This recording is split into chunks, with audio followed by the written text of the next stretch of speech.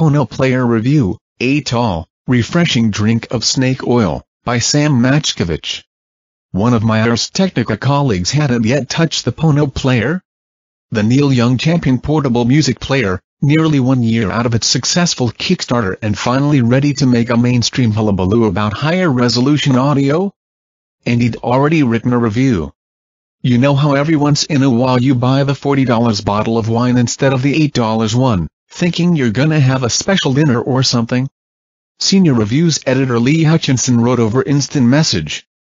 And you get home, and you make the salmon or the pasta or whatever and you light the candles? And you pour the wine, swirl it like they do in Sideways so that it looks like you know what you're doing. You bring it to your lips and after smelling it, it smells like wine? You have a sip? And it's like, yeah, I guess this tastes good or something, but really it just tastes like wine? The Pono Player is kinda like that, but for music. Specs at a glance: Pono Player, screen, 2.5 inches, OS, Android 2.3, CPU, ARM Cortex-A8, RAM, 256 MB, memory, 64 GB, plus additional 64 GB microSD card included, ports, micro USB, microSD card reader, 2x 3.5mm headphone jacks, size, 5x2x1, 13cm x 5cm x 2.5m, weight, 4.6 ounces, 130 grams, battery, up to 8 hours, starting price, $399.99, I stole Lee's take, because the Pono Player's sales pitch has this exact sort of hurdle to deal with. Especially when contending with the likes of our staff, who know better than to buy into the advanced technology snake oil so often pushed on AV geeks. We've laughed off countless cables, circuit boards, speakers, and advanced displays, all smothered in gold in one way or another. That, when it came right down to it, didn't make a squat of difference, or certainly not enough to command some ridiculous asking prices. To many, Pono's trying to do just that. You need this device to hear music the best way possible. In a music playing world where everybody has a perfectly good media player in their smartphones. And yet, Pono's push to deliver a not crazy expensive FLAC player has a surprisingly low number of peers. We are not foolish enough to describe a $400 player, with no built-in speakers, by the way, as a bargain, but that's chump change compared to the bonkers price of $1,200 that Sony slapped onto its latest Walkman. If you're gonna buy a dedicated music player that costs as much as a TV, at least this one's only in the Vizio range. Plus, I consider myself the kind of customer Pono has in its sights. I'm a gadget hound, a rabid every genre under the sun music consumer, and a person who doesn't want to build a massive, $1,000 strong stereo system. Give me a nice pair of headphones and an effective, all-in-one way to max out the sound they receive, and I'll be in jazz snob heaven. Up until now, I've gotten my special airtime fix from my MacBook Pro, whose hard drive already has hosts of my music and whose headphone jack supports high-res audio output of 96 kHz. If I'm really paying attention, I can pick out the differences between a variable bitrate MP3 and a larger FLAC file of the same song on my Audio-Technica ATH-AD900 headphones. Or I'd like to think that, at least. But it's rare that I fret over the bass resonance and cymbal shimmering of a song while going about my day. That's the perspective I came from when I finally located, purchased, and turned on a Pono Player. Neil Young wants us to believe that higher-res audio files played through his banana-colored Toblerone will improve our music-loving lives. I'm here to say that he and his team are kinda full of crap. But that doesn't negate the amount of quality I found in this little, weird-looking thing. Is that a Pono Player in your pocket? As of press time, if you want to purchase a Pono Player right now, and you didn't already put $300 of early bird discount faith into the hardware's Kickstarter campaign, many of those units have shipped already. Your only option is to walk into a Fry's electronics store. We checked online to learn that a few Fry's locations near our staffers' homes had them in stock on January 22, at which point I rushed to my nearest supersized computer parts shop. I'd already placed an online order to ensure that a Pono would be waiting for me at the massive checkout line, so I wandered through the store to see what its display might look like. I was hoping for a cardboard cutout of Neil Laney with eyes clenched shut in the middle of a guitar solo, only his guitar had been digitally replaced with a bright yellow Toblerone-shaped thingy. Instead, I found nothing. After speaking to two clueless staffers, a third one told me that the guys in video games were talking about that thing, so I went to the game department, where a 19-year-old asked if I wanted to place an online order so that the backroom staffers could fish a Pono out. "We're supposed to get a full retail display pretty soon, I think," he told me. The Pono Player sold at Fry's comes in the most nondescript cardboard box possible, its only giveaway being a $399.99 price tag on one of its sides. Open that box up, and you'll find a far more handsome, wooden, Pono-branded box in a square shape, shockingly, that unfolds to reveal the player and its accessories, no cheapo earbuds, which we kind of appreciated, to be honest. Why waste another $5 to $8 on headphones that Pono's target audience would detest? Pono Player's primary face contains a 2.5-inch touchscreen and 3 hard buttons, 2 for volume, along with a multi-function play pause skip power button. Their plus circle minus arrangement, with the shapes cut to be the whole of each button, is more attractive than a standard square or circle button design, but it gives the unit even more of a toy aesthetic than its yellow paint job already does. The body is covered in a smooth, rubberized plastic, meaning fingers can easily rub across its sides while still finding traction if the unit rests in your hand. The player is just a tad smaller than a grown-up hand. The primary face is the largest of the three, since, yes, the Pono Player comes in an isosceles triangle shape. Pono's creators insisted that the triangular shape was necessary to fit all of the player's parts, but after reviewing a recent teardown, we wonder if the capacitors, the major culprit for Pono's circuit board bulge, could have been repositioned for a flatter design without increasing the size all that much. Want to use studio-quality headphones? They better come with a 3.5mm adapter, because Pono doesn't support any larger jacks. If you happen to own a pair of headphones with 2 balanced XLR connectors, you can plug them both in for supposedly improved sound. Else, the 2 3.5mm jacks on this device are meant for friends who want to listen to an album on their own headphones at the same time. The hardware comes packed with 64 GB of onboard memory, and the box includes a 64 GB microSD memory card, as well. Should you want to expand your memory, you can add a 128 GB card. We took the Pono Player on the go for an entire day, which proved to be a bit of a logistical nightmare. This isn't just a bad device to put in a pocket. The triangular shape feels noticeable and obnoxious in your pants pocket. But it's also lousy in a messenger bag, as the creators elected not to include a hardware hold button of any sort. As a result, the volume and multi-function buttons got pressed on a regular basis during our testing, meaning this thing reached its maximum, incredibly high volume level so quickly that we had to rip earbuds out. Thus, we soon opted for handheld use, which was fine enough in terms of quickly adjusting volume, skipping current songs, or pausing.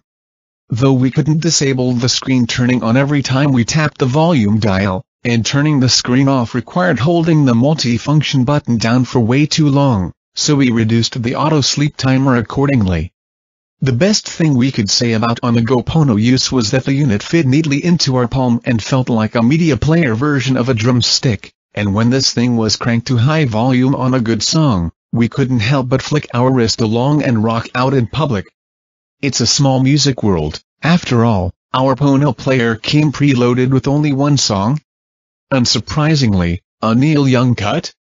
So we visited a variety of online shops to grab MP3 and FLAC editions of albums.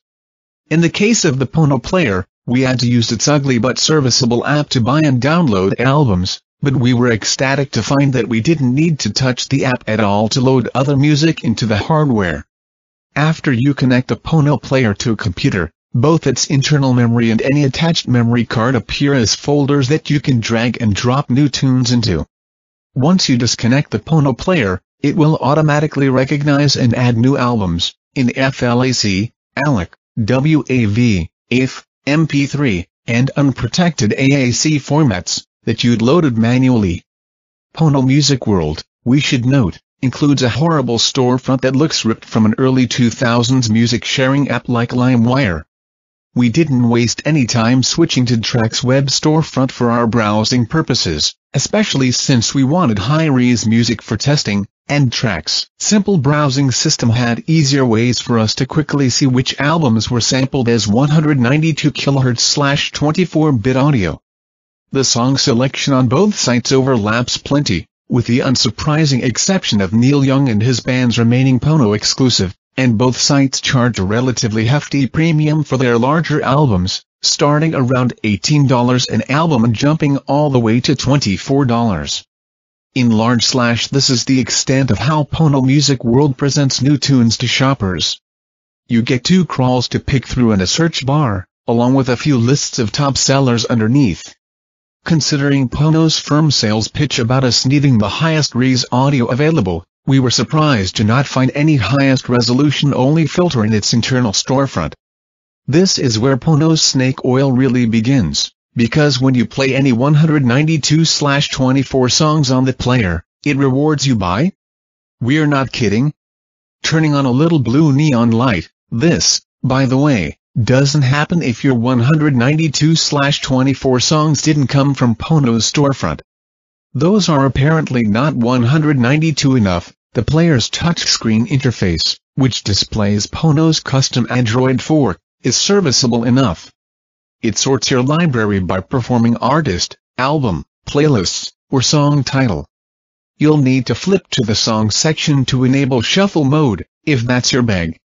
Only the album list has any visual flair, in the form of album covers. To switch from your current song or album to another one, you must tap on spots whose screen footprints are the tiniest bit too small for our liking.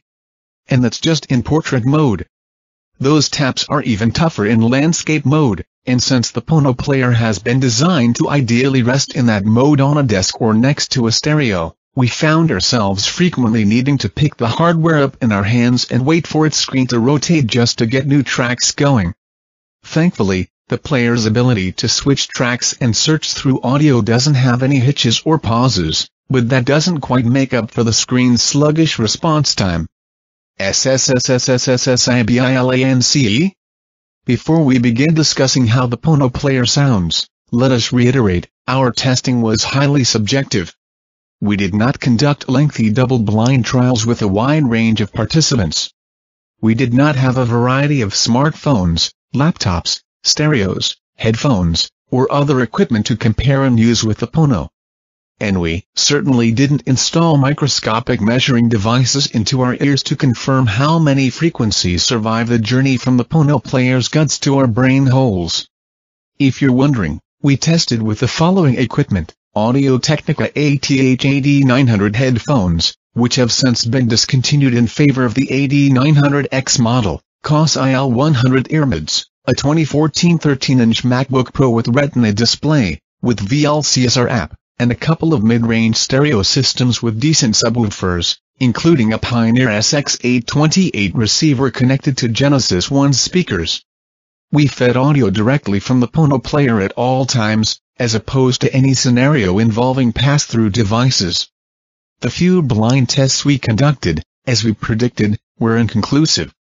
The only consistent response we got from 3 friends, all of whom are musically inclined, some more fiendish about audio gear than others, was that the Pono Player's handling of one particular album, Sleater-Kinney's 2015 alt-rock record No Cities to Love, sounded a little more crisp and distinct in both compressed MP3 and uncompressed CD quality FLAC on a Pono Player than on a MacBook Pro. But that wasn't even a record sampled at an exotic, higher res rate. The other 192/24 material we tested? Ella Fitzgerald's 1969 record Ella, Freddie Hubbard's jazz classic Hub Tones, and Marvin Gaye's What's Going On?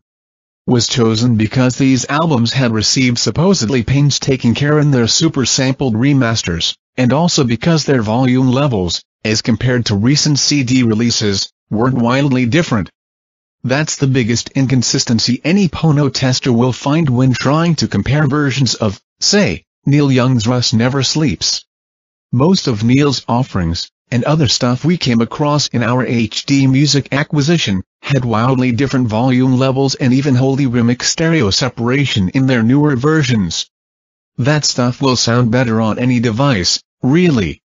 When it came to comparing albums that were nearly identical, save their sampling rates, we sometimes heard an opportunity to pick out sibilance in a vocal or the ringing sound of a cymbal and say, "Ooh, there's the higher res version." We were right on those calls every single time.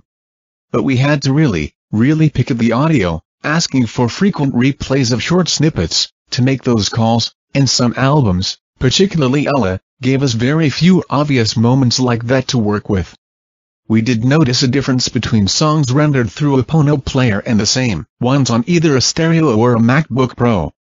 Mostly, we preferred on the Pono where the bass sat in the mix, which we noticed was less of a bitrate issue and more of the Pono Player's onboard mix of preamp and digital audio converter, DAC. And we confirmed this preference after countless volume adjustments to make sure the Pono wasn't just tricking us with volume bumps. We should point out that this bass improvement was most noticeable on pop rock albums. Jazz and classical have plenty of bass action going on, but in those cases, it was actually the higher-end sounds, like an endlessly banged hi-hat, that sounded noticeably brighter and crisper compared to other sound sources. Our verdict: to clarify our ultimate sonic takeaway, we noticed improvements, however slight, with higher res audio on a Pono Player at low to medium volume during our workday than we did with the same files on a MacBook Pro. The same couldn't be said for the resolution of the audio in question, however. Certainly when listening casually, but sometimes even when we were paying careful attention. And we're fine with that. As most audio-obsessed geeks will tell you, research and tests about high-res audio tend to make Neil Young and his Kool-Aid salesmen sound like fools. In many cases, higher rate sampling can make audio sound worse. Go down a real frequency rabbit hole here if you want. Hell, Mr. Young must know by now that his older, degraded ears are less likely to pick up higher range frequency audio than any of his potential customers. We're not interested in rebuying our entire music libraries yet again to cash in on some very unsound assertions about audio sampling. We're pretty happy with our CD quality collection, which we've purchased from reputable outlets or ripped ourselves with good old lame, and we'll probably continue being satisfied with our smartphones as a way to listen to tracks on the go. That being said, we think $400 for an all-in-one, 128 GB, expandable to 196 GB, player with a quality preamp and DAC solution, as a quality piece of home kit that we can toss in a bag and enjoy at a friend's house or in a hotel room, is a reasonable price for something to max those songs out with. We could see a Pono Player 2.0 being a killer device, honestly, especially since the iPod Classic has exited the space, leaving room for $300-ish high-end dedicated music players. Worry less about being particularly portable, we say, and add features like wireless audio transfer, so we can leave our Pono plugged into a home stereo, a suction grip for placing on surfaces like car dashboards, a slightly bigger screen, and a damned hold button, and we just might throw this overpriced bottle of wine into our messenger bags after all. The good, quality preamp and DAC do the heavy lifting in making music output sound quite good, whether using highest res audio files or merely high enough res. Adequate default capacity of 128 GB, expandable to 196 GB as needed.